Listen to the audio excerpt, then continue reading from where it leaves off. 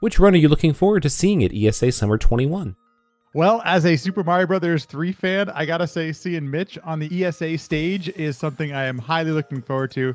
He just took the world record back again in 100%. So to see that he's going to be bringing those routes and bringing those strats to ESA, I'm just very excited to see. Any favorite memes?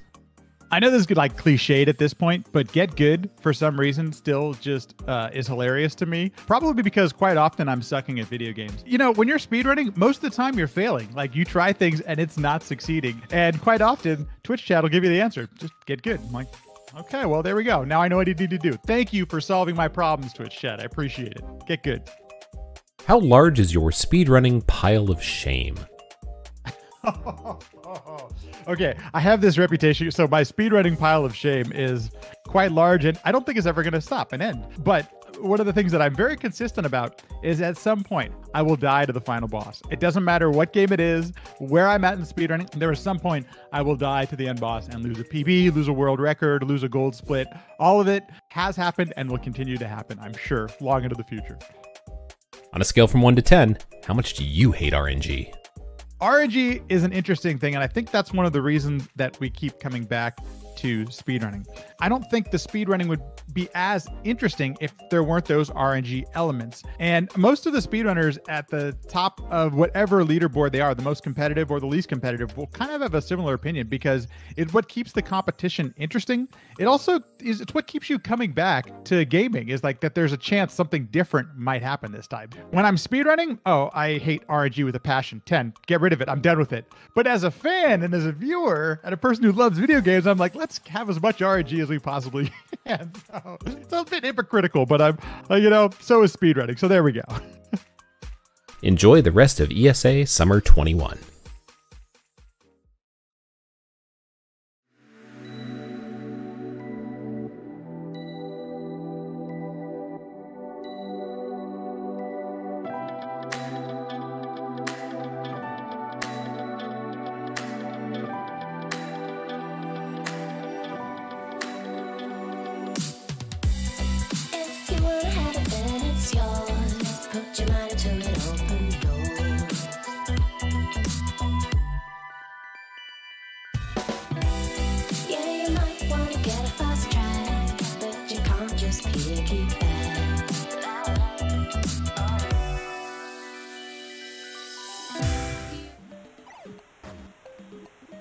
Welcome back, everyone. This is ESA Summer 21. We are raising money for Save the Children, a wonderful organization dedicated to helping millions of children around the world. You can find links to donate below the stream. Thank you again to Twitch and ViewSonic for sponsoring this event. Now I'm going to pass it off to LattMackey as they show us Bonk's Adventure. Thank you so much. Hello, everybody, and good morning if you're in Europe. Good late evening or even early morning if you're still here in the States. How you doing? My name's LattMackey, and we're going to be playing some Bonk's Adventure on the TurboGrafx 16, and I'm actually playing on an original hardware PC engine. A couple of quick things to get out of the way, just so you understand what's going on in this run before I welcome in the commentators and everything like that. The console itself has turbo switches built in. So a lot of the strats you're going to see in this game are built around turbo, and they're totally valid. You're totally allowed to do that. It's totally legal. It's all great. These are what the games look like on TurboGrafx 16. They're awesome. They're like these little hue cards. This is one of the reasons it's fun if you like collect and stuff like that. It's totally fun and you have a good time. Folks, we're here to raise some money. Hopefully we can raise some money during this if you're willing and able. We're trying to do this for a really great cause, Save the Children. Feel free, join us. And I am excited to announce the commentator is going to be helping out during this run. Junko, how you doing? Thanks so much for joining. Thank you.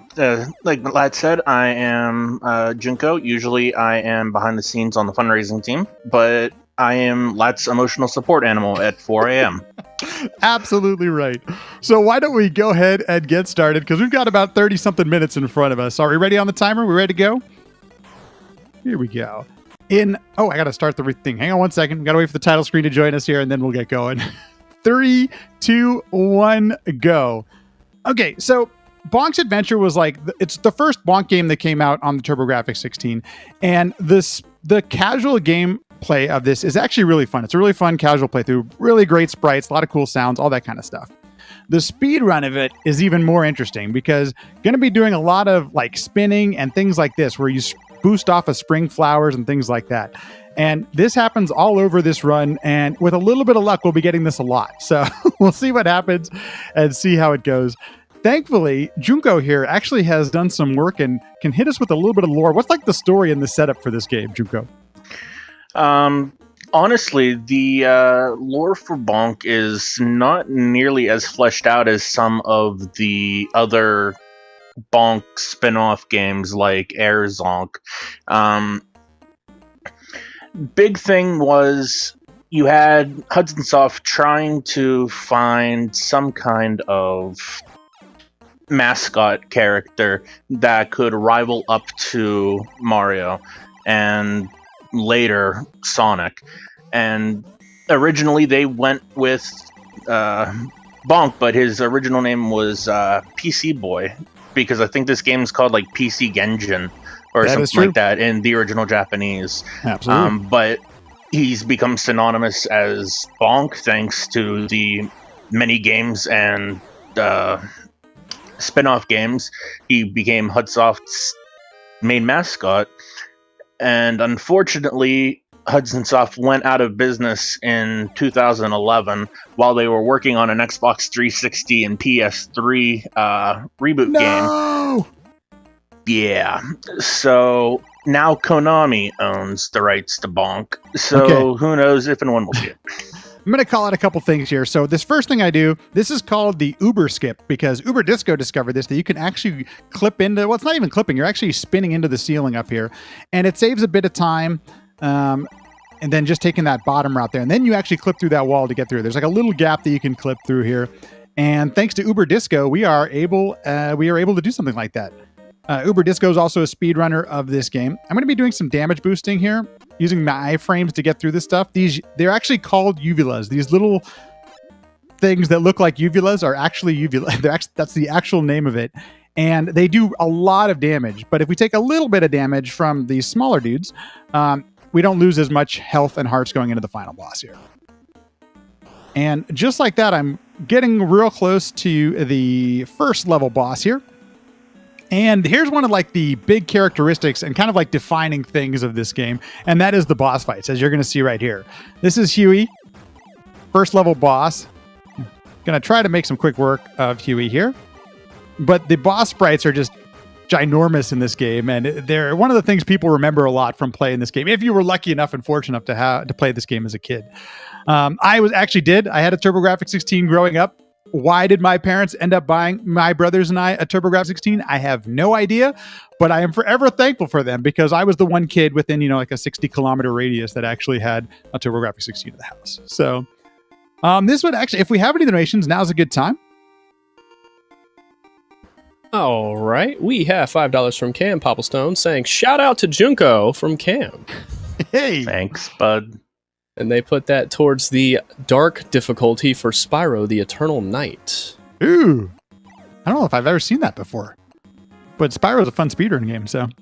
And I guess I'll go ahead and just mention, we are less than $50 away from $36,000. Ooh. And if anyone is interested, we are 2/3 of the way through the donation incentive to see Majora's Mask SRM. So get those donations in. Please do. Keep them coming. So, folks, same type of thing here. And you'll notice when I try to spring boost off, sometimes I actually miss. So there's some weird, interesting tech that happens with these spring boosts. And that is that you can only hit them every other frame to get that big boost off of them. Memory Task, the person who has done the most recent task of this game, discovered that. And it makes it kind of interesting because sometimes you just flat out miss those spring boosts. And especially if they happen in the first level, depending on where your time is, usually just reset because, it's really tough to make up some of that time because you could go for like 10 seconds without actually hitting one. And especially being that we keep the turbo engaged as we're doing it, there's somewhat of a luck element to try to get those spring boosts happening on the first and second attempts. You'll notice that the smiley faces, you'll see them littered throughout the stage. They refill your health at the end of stages. And, excuse me. There is an optimal amount that memory actually figured out to get, and I don't remember exactly what that number is, but it's the optimal amount to refill your health and also not cause any extra time at the end of a stage. So you don't want to get too many of them. And here's one of the big things. You've already seen it already happen once. A lot of the game is routed around getting these big honking meats. And that is because, as you can already notice, you move a lot faster when you have giant meat. And so Bonk is, apparently a carnivore, and he moves a lot faster when he has full meat. So we want to get a certain amount of them, but not too many of them, because you'll notice that there is an animation associated with it. So if you get too many, then you're slowing down because of animations. But the optimal thing is to use it to get through places and areas a lot faster. Memory has this great saying about this game that the floor is lava. And so a lot of what we try to do is avoid... Oh, geez. Come on. So I'm flipping the turbo switch on and off here. That's why some of those weird actions happen there.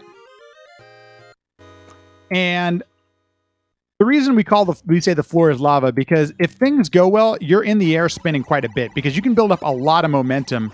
Uh-oh, this is going to be bad. Okay, so I'm going to miss a meat here, which is okay. There's some other places to get it. Trying to do any enemy or like Bonk and Za lore that you might have discovered when researching this game? Bonk and Za lore. Well, the one thing I can say, I did not believe you, enemy Princess Za, who's another speedrunner of this game. I did not believe you all whenever you said that that this was all kind of alien-ish, and I insisted. I thought this was just okay. He's a caveman. That makes sense. So clearly, everything must be these anthropomorphic dinosaurs. And then I read up on like Gladys alone, who's a stream favorite, and it's like, oh no, she's a ninja alien from Moonland. Like, okay, there goes my mind. Yeah, so the game is like set, in this kind of cavemanish world, but it's actually it's an alien world. And so especially if you're playing this for the first time, that may feel a little bit weird or look a little bit bizarre. But I guess it sort of starts to make sense when you actually realize everyone's from a different planet, which is Moonland. So that'll make a little more sense when you get towards the end of the game. The biggest sensical thing I can say that Hudsoft did with this game was choose the meat as the power-up. Just because you look at Mario, what does he get to power up? He gets a star.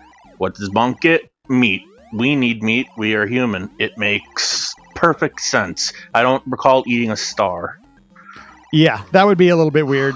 But there had to be something with invincibility, and it's got to last a limited amount of time, because if Mario did it, then... basically, every mascot of the 8 and 16-bit generation had that as a characteristic. There was an arcade version of this that came out first, and it was 2-player, 28 levels. You could play... player 1 was Bonk, player 2 was a female version of Bonk.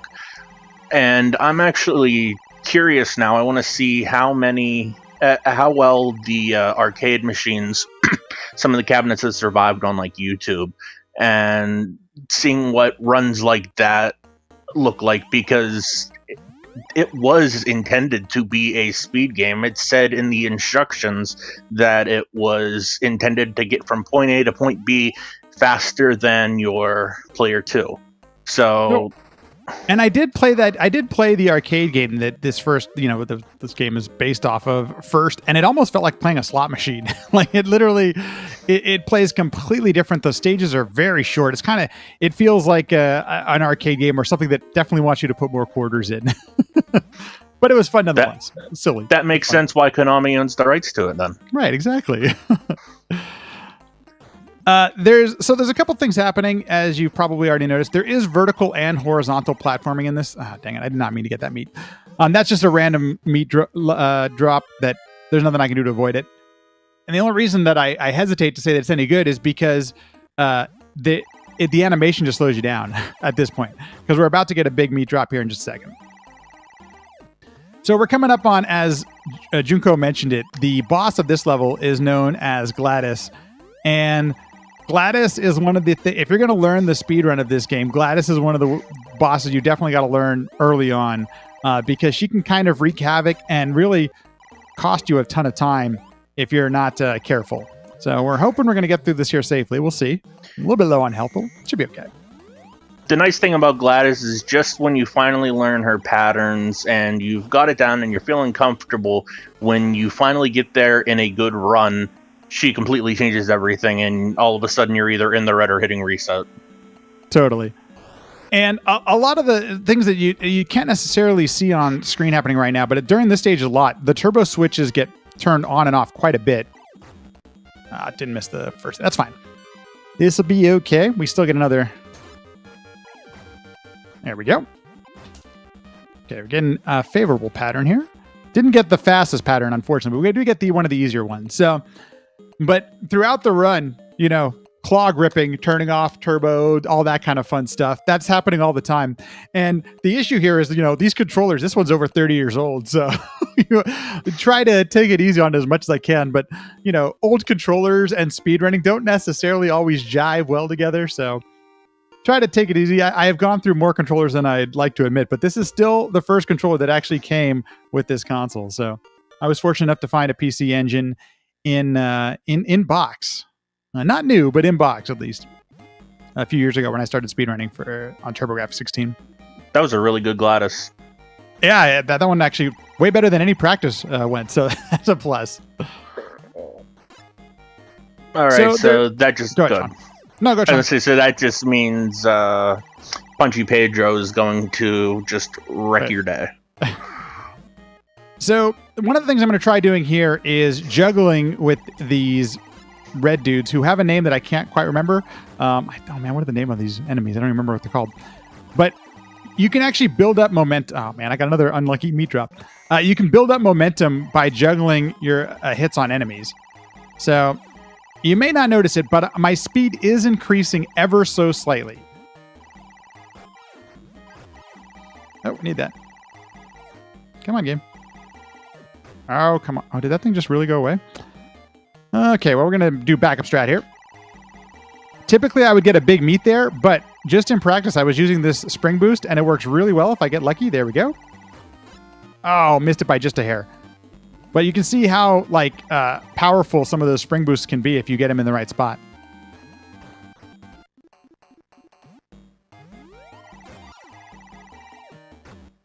And that happens sometimes. Oh, go ahead, Sean.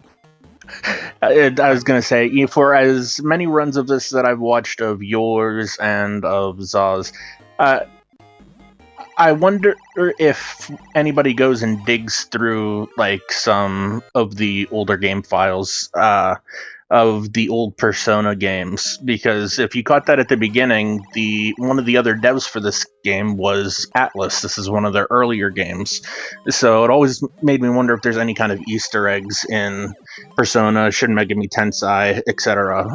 for Bonk that they can get away with without Konami suing them. Exactly. I'm glad you brought that up, because we were talking about that in my stream right before we joined the marathon here, because it's kind of interesting that this is Atlas's early work. I mean, who would have thought that Persona would have be a future game for this company after seeing this?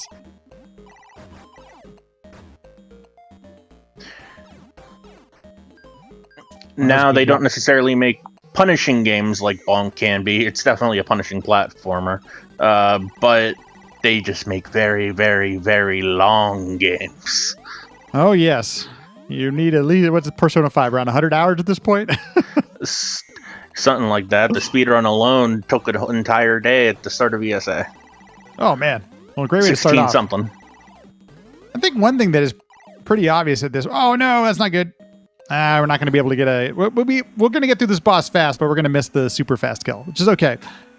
But one of the things I love about the Bonk games is, especially for this era, this kind of falls in the 8 and 16-bit generation, is the music.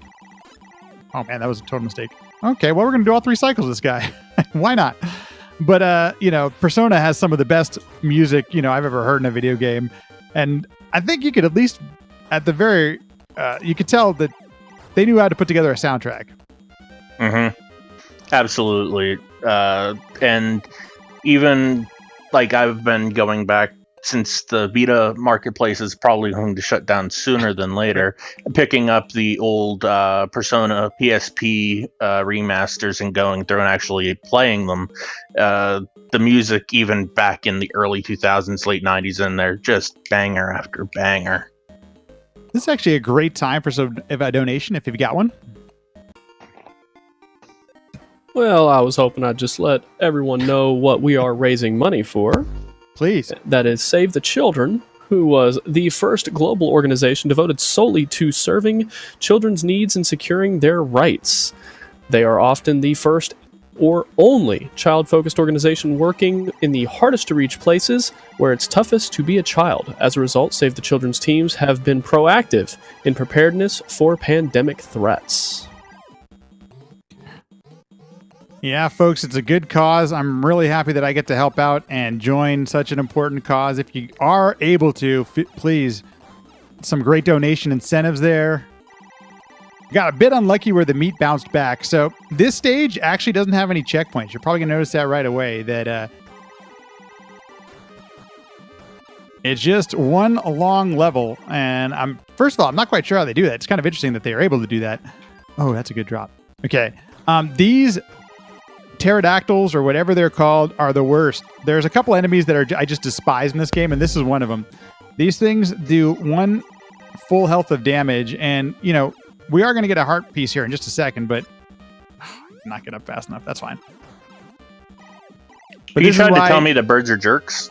Birds are jerks, and I feel like that's another defining characteristic of so many games of the 8 and 16-bit era, where it's just like, if there's not a-hole birds, apparently you're gay. You don't have a real game.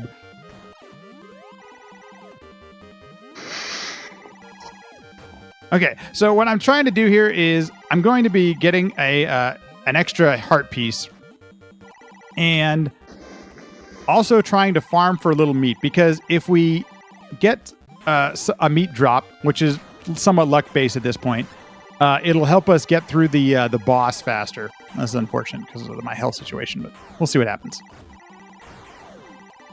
Oh, I missed it. So I'm not farming any of these. Okay, we're just going, folks. At this point, guess we're not doing anything. Survive at all costs. Yeah, apparently we're just going to keep going. I'm sure I'm going to take a hit here at some point. Oh, wow, we actually got lucky. I am going to take a health. So this is Punchy Pedro, another fan favorite, if you could say that. Just because he's rude. Yeah, exactly. Looks like he should have been in Mike Tyson's Punch-Out, but ended up in a Bonk game.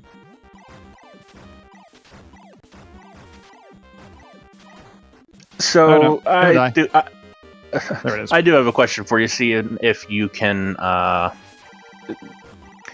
sort of shine some light for everybody in the chat. Just because I personally haven't seen it, but I've only heard the horror stories. NES Bonk. Oh my gosh! So there is a version of this. This game was actually ported to a bunch of different consoles. Not just the NES, but Amiga. If Dog Developer's in chat, there's some others too that he could mention. And the NES version, first of all, if you collect for the Nintendo, it's a very expensive game. I think it came out later on in the life cycle of the game, of the console. But secondly, it just sucks. Just don't play it. Don't even bother. Not worth it. I'm just telling you right now, I'm going to save you a few hours and a headache by just, you could pass that one up if you want. And this is coming from somebody who loves the Bonk games way more than any human should actually love the Bonk games. But that one you could totally skip. It doesn't have the turbo, but it still has things that you need to do where you spin and stuff like that. And mashing the B button, not nearly as fun as holding down a turbo B button. Let me just tell you.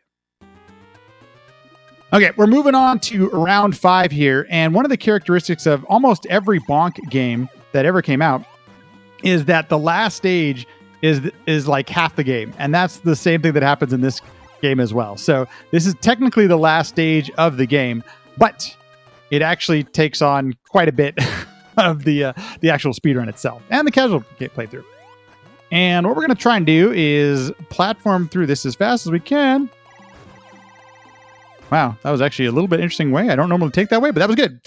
And we're going to be skipping some huge chunks thanks to some skips that existed in the game, and where some of these were actually, I don't know if they were found or discovered, but they were part of the original tasks of the game. So we've known them for a little bit. Some of our older strats. Interestingly enough, The very first submitted run on speedrun.com of this game was about 7 years ago by DK28, who, a speedrunner from a while ago, who I don't think he's been speedrunning anytime soon, but super thankful for all the things he did, because he actually had a fair amount of these strats in his runs, 7 years ago. And there's been a bunch of great competitions and rivalries going on in the scene currently. The world record holder right now is Great John, but before Great John took it back, we had Princess Za, that's her actual screen name is Za, and that's actually one of the characters in this game. So we've had some really great world records transferring back and forth between Za and Great John, and still doing it to this day. They're both still grinding the game, so it's been fun to watch. It's been good. Go ahead, Sean. I was going to say, it's been fun watching the TG16 community as a whole grow in the last couple of years. We've been having a lot of fun. What just happened there was the same thing as the Uber skip from like the first level, where you just hold down spin and you can jump on a roof. And that one's been known for a while, so it's kind of cool when Uber put that idea behind finding that skip in the first level. Okay, this room's kind of interesting. These statues do a lot of damage to you, so you want to hit them in the right spot, but you want to kind of climb up a little bit. They can give you a little bit of, there we go, some elevation. That was a good one. And notice my momentum increased a little bit. Now, I want to take that all the way to the end here, but if you hit these things in the wrong spot, they'll do a full heart of damage, so you can easily lose your life here. Oh, that was a good one. And I'm going to skip that. Oh, that was a good sprinkler. So the luck in this game, interestingly enough, a lot of the enemies and things like that spawn in the exact same place. As far as like the randomness goes, there's not a ton in this game, but there is a little bit of randomness when it comes to your spin. And that's why it can get a little interesting, especially if you're just holding down the turbo and hoping something happens. So this is what I find this room to be one of the more challenging levels in the stage, and you'll see why. Those little skeleton guys, these little dudes, they take 3 hits to actually beat, so you don't really end up defeating any of them. You just want to skip them. But it's a little bit easier to flip the turbo switch off, so, once again, turning the turbo back on and off. So what I'm getting from what you were just saying about like RNG and consistency and stuff, the only thing that's not consistent in a Bonk game is Bonk himself. That's exactly it. There is a bit of randomness in some of the boss fights and some other things, but not a ton. Oh, geez, that's not good. Oh, no. Whew. Oh, man, that was a lucky heart drop. I'm totally taking that. Cool. That's exactly it, Sean. Okay, so we're going to do some more spring boosting here, and it's really challenging in this part of the game because you see those sprinklers? We have to avoid them at the same time while we're avoiding some other things. So, oh, and I got the see, Bonk randomness there actually went in my favor, so don't always get that. I am going to take some broken clock is. Okay, so I'm going to pick up a little bit of a hit here, and then there's thankfully some health here. We can. There's not a ton of slowdown in this game. There was something, the TurboGrafx 16, the developers were able to really take advantage of everything the hardware had to offer. And when you play a lot, the console's kind of known for like shmups and things like that, shoot 'em ups, things like that.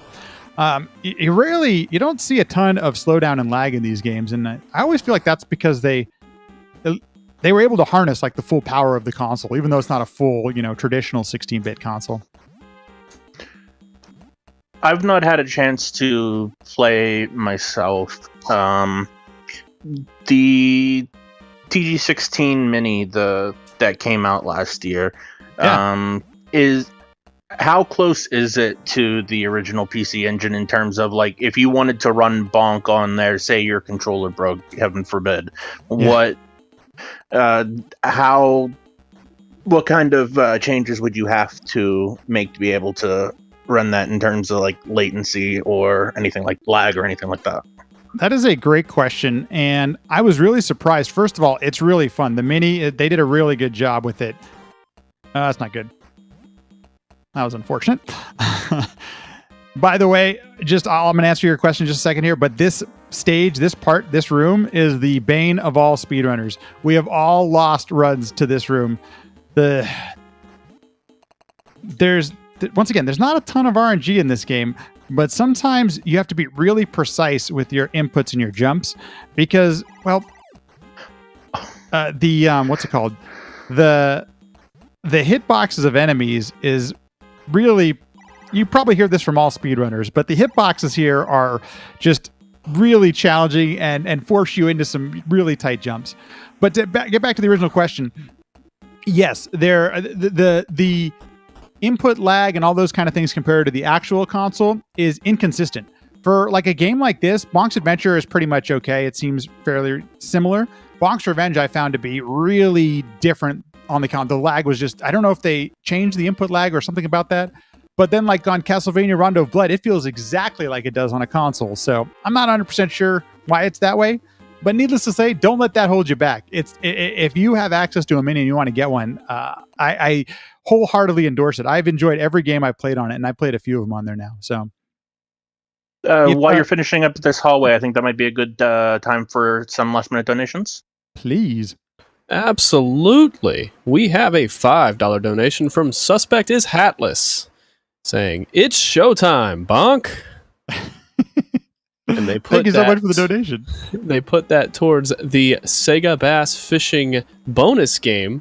Oh my god. Which, by the way, goal of that is $1,500, and we are currently at $167.66. So if you want to see some bonus Sega Bass Fishing after Mario Party 7, get those donations in. It's going towards a great cause. Okay, when this run is over, that's totally what I'm donating towards. If you haven't seen Sega Bass Fishing, you haven't seen bass fishing the way it was intended. Folks, look away really quick. There is some flashing lights. If you're sensitive to flashing lights, please look away for just a moment. And I'll let you know when you can come back. Okay, you should be good. Welcome back. There's going to be a couple more times where we have some flashing lights issues, and I'll try to get there a little bit quicker than that one. Oh, geez, go in there. But we are heading towards a good old-fashioned boss rush. You know, every good platformer has to have a boss rush. Absolutely. It's interesting in this game that they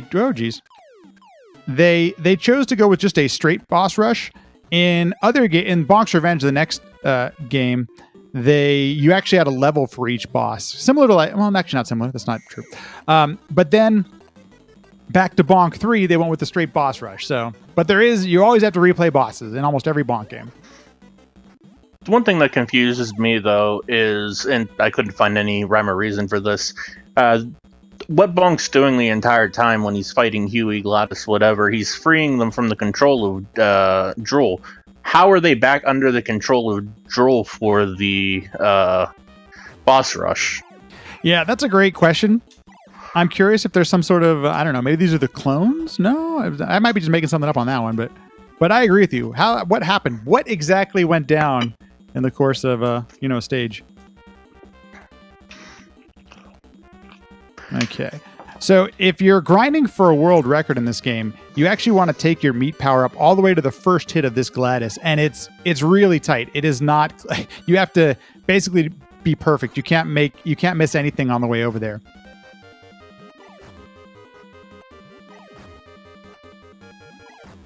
This oh gosh, what's this dude's name? I totally forgot his name. But his hitbox is one of the most challenging in the entire game. Why can't I remember his name? Oh, jeez. Is it our fish buddy? This is Monkey Dude. Monkey Dude. Okay, fish buddy's next. Okay. So I'm trying to avoid getting hit. There's no power-up way to beat this guy. You just have to grind it out like you would if you were doing a casual playthrough. At least that we know of. There hasn't been anything new discovered. But I am going to get some meat for Punchy, who is the last of the refights.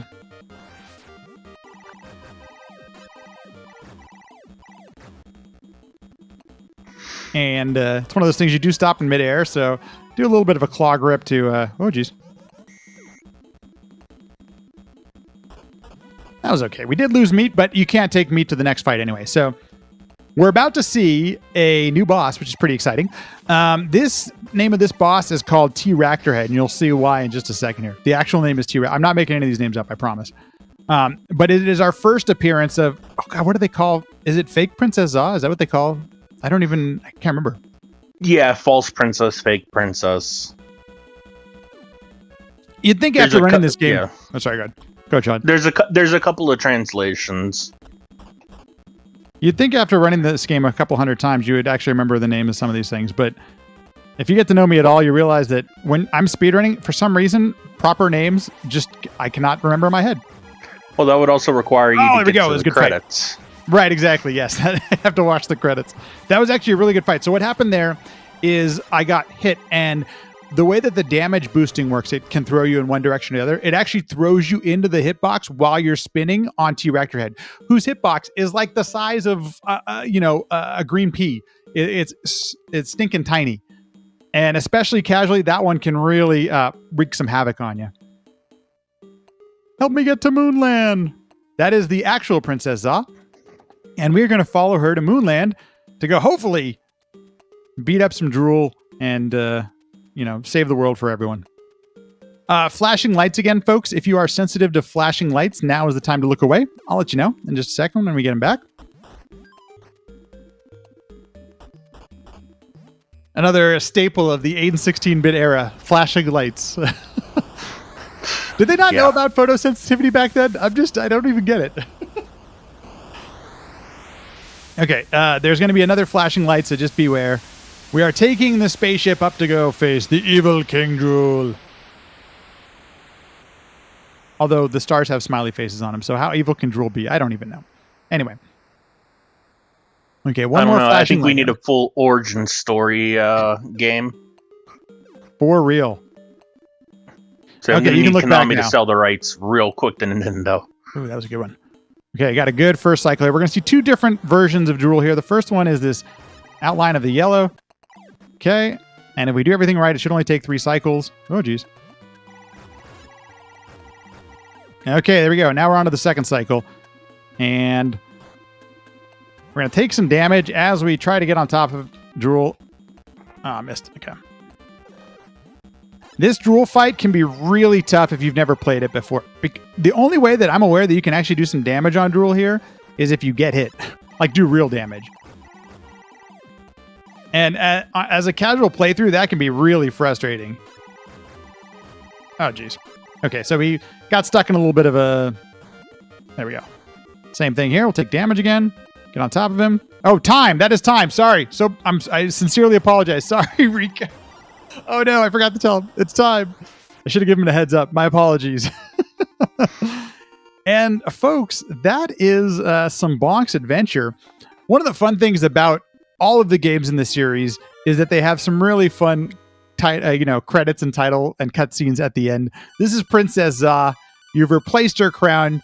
You've actually brought Moonland back together, and apparently love is in the air.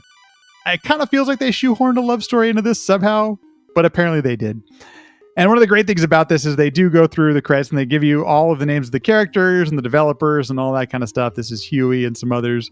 Sean, any final thoughts as we wrap this thing up? I'm really thinking to myself right now if we think we should start a petition to get Konami to sell the rights of Bonk to Nintendo or to literally anybody that would be willing to make the game. Okay, so for the thousands of you that are out there, if you at all are interested in this game, maybe we should start a letter writing campaign. We'll do it old school, just like it was back in the 80s and 90s. We'll start a letter campaign to get an origin story Bonk. Yeah, stick all the letters on the pachinko machines of Konami. Just one quick shout out. If you're at all interested in the TurboGrafx 16, we have a wonderful Discord community that it's not just speedrunning, people who enjoy it casually. We talk the hardware, we talk the games. It's a really friendly place. Feel free to join us. It's on many of the SRC and many of the speedrun.com leaderboards. If you just click on the Discord, you can come hang out, ask any questions, join in, and join us because we actually have a leaderboard for this game now. It's not just DK28 doing some damage. There's like almost 10, I think there's over 10 people actually. So I just want to do a quick thank you to ESA. Thank you so much for allowing like a TurboGrafx 16 game. I know it's a small niche audience, but I really do appreciate the opportunity.